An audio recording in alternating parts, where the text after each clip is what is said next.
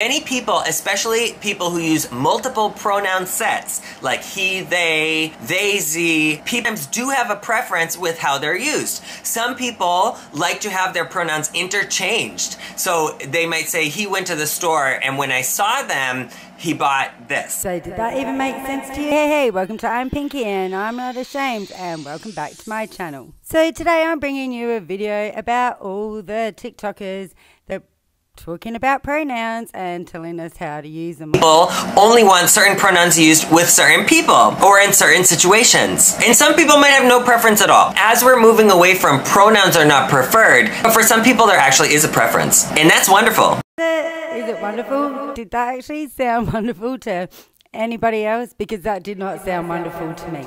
The whole idea of not even just being able to learn somebody's preferred pronouns, but the fact that they might want to interchange them is just mind-boggling.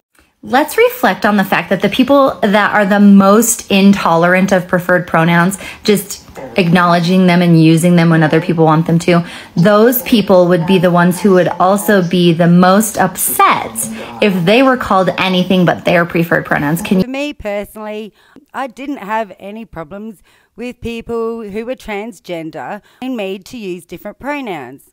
If they were a trans woman and wanted me to start using she, her, yeah, fair, I got it, that's easy.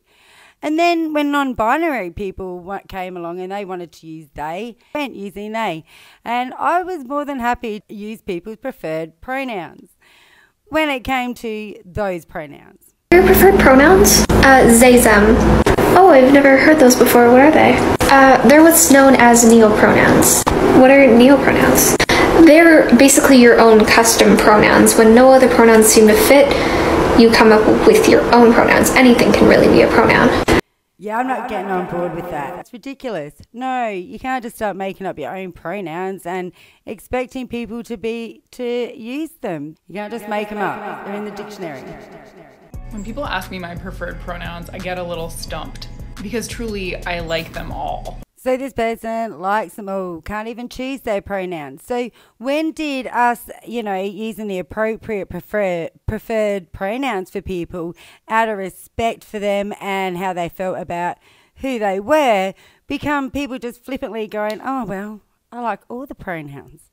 I don't even know what one to choose. Just no, I'm not calling you whatever pronoun you want if you just flippantly like them all. At this point, I don't know what my preferred pronouns are. In fact, don't address me. I don't exist. I mean, I definitely hope that was satire, but I feel like that just shows exactly how extreme this has gone.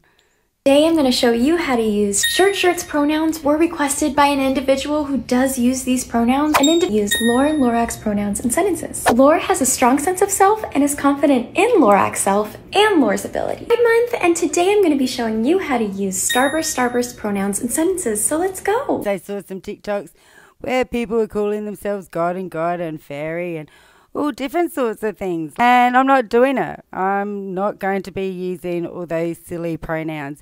Yes, I will have all the respect in the world and use pronouns like she, her, he, him, they, them. No problem at all. After that, all this other craziness, no.